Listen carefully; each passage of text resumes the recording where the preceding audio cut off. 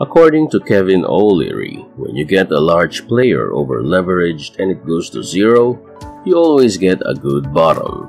And that's usually where the process of recovery gets started. Welcome to the Investing Wise Academy, a channel where aspiring millionaires and billionaires can learn how to invest wisely. In this video, we're going to talk about Kevin O'Leary's advice. If you're new to our channel, please subscribe to see more videos like this. Let's get started.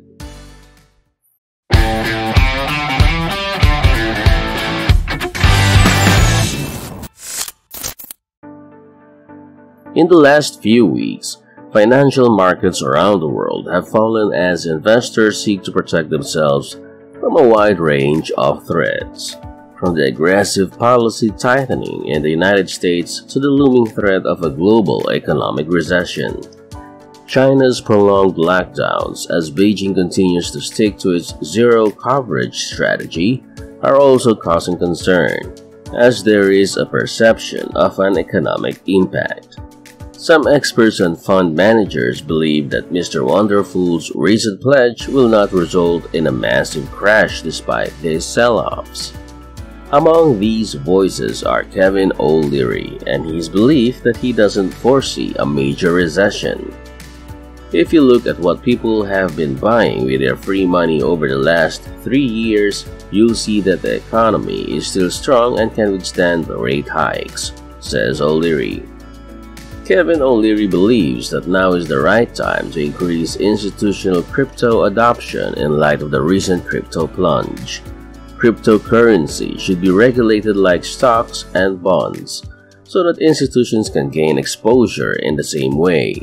When it comes to cryptocurrency regulation, O'Leary believes that stablecoin is a good place to start because he believes that the USDC has been able to withstand recent volatility because of its cash and short-term treasury bill backing.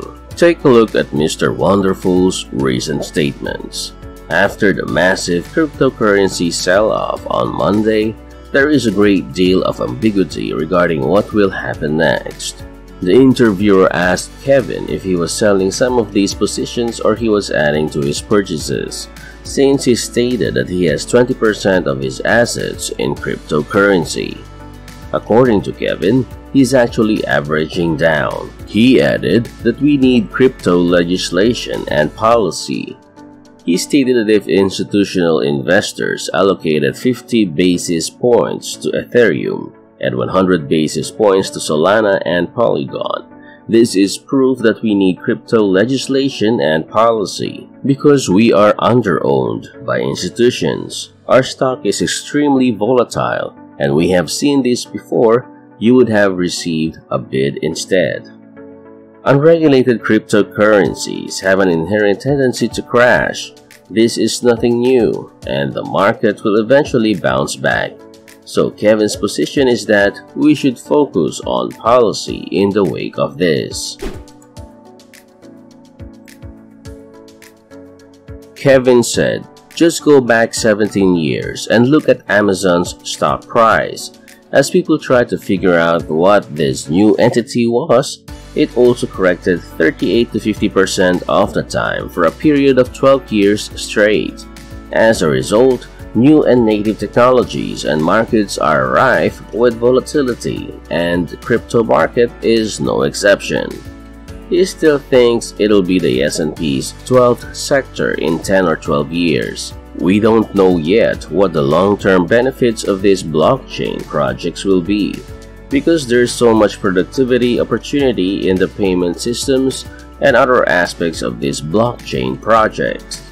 Leverage and non-leveraged crypto companies are the two main types.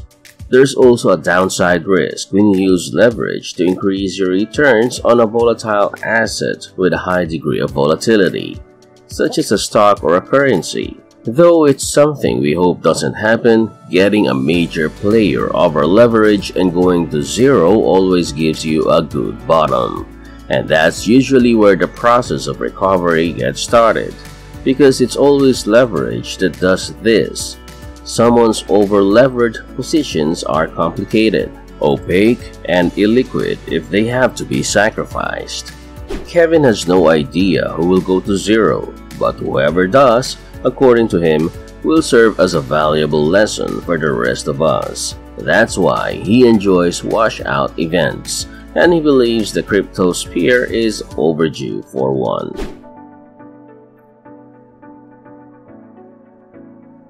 Because of previous experience with such high volatility, Kevin doesn't use leverage when trading crypto.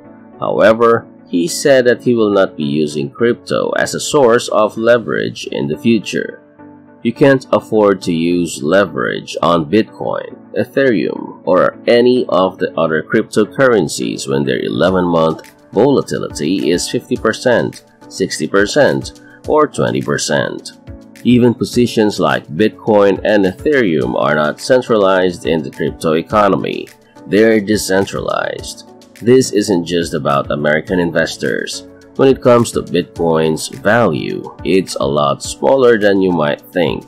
It's only 880 billion before the correction. Even if all of crypto's value falls below $2 trillion, it's still nothing in the world of finance. Thus, the sector's potential is extremely high. When policy is implemented and institutional investors and sovereign wealth are involved, real assets will begin to appear. Because it's widely distributed and most of the holdings are not held by institutions. A further 20% drop in Bitcoin's value would have little effect.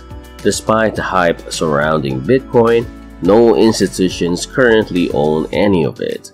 And as an inventor, that's the call you have to make at a time like this. It's a chance to ask oneself or anyone else, do I want to own it after policy comes and all the institutions start buying it? If I believe in 3 years or 36 months that there will be a policy on Bitcoin, do I want to risk some volatility and buy it now at 24,000, 23,000, or 20,000? Whatever it's going to go down to. How can I tell? It's a buying opportunity if you believe in Bitcoin, but you can't be sure that you're catching the bottom of the market. Nobody gets to the bottom. That is never the case. Kevin believes this is what will happen. They're going to focus on a single issue and make it the subject of policy. To begin with, it will be stablecoin with a very clear set of policies. The same message appears on each and every one of the bills.